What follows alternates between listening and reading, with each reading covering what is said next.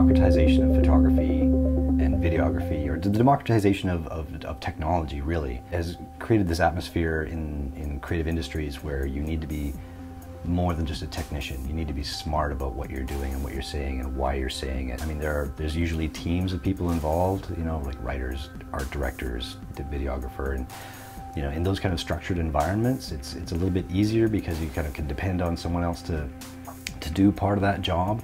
At one point, you know, photographers really were kind of relegated to shutter monkeys. You know, your job was just to press the shutter and the art director would say yes or no kind of thing.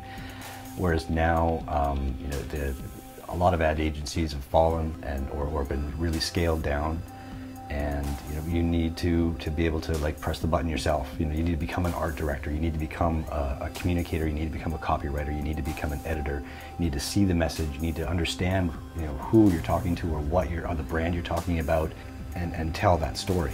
You know, to become a storyteller. That's what the democratization of this technology has done. It's made a lot of really great storytellers. I think photography is still very relevant. It's just not very valuable anymore, at least commercially. You know, everyone has a camera, and everyone should have a camera. A camera is the new pen. I think everyone should learn how to use a camera.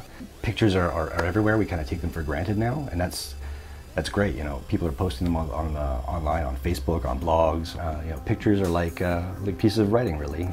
There's good pictures, bad pictures, just like there's, you know, good and bad poetry. Above and beyond the technical kind of aspects, you know, there's marketing, there's finance, there's networking, it all adds up, you know, and it takes up a lot of your headspace, you know, and how you define, you know, what you're doing. You know, sometimes I'll just be sitting on the couch, you know, just thinking, and just like, did I work today? Technically, yes, but I drank 4 cups of tea and thought really hard, and that thinking process really can't be undervalued, because you know, just going out and just shooting something is kind of a shortcut to failure.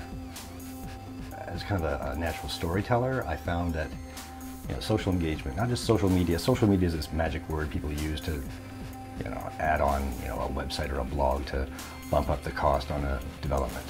But you know, engagement, you know, brand engagement, storytelling, these kinds of things are really what I was into as at least as an editorial guy. You know, I'd go and I'd meet really cool people. I'd shoot in really awesome locations. My new job title now that I'm trying on is visual media strategist. And there's a lot of elbow room there. A lot of people kind of like cock their heads a little bit like, what?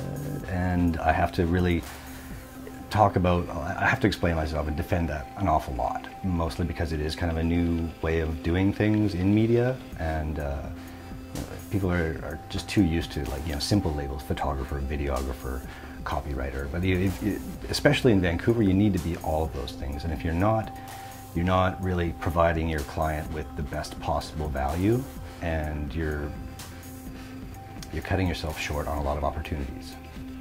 My name is Trevor Jansen, and I'm a visual media strategist.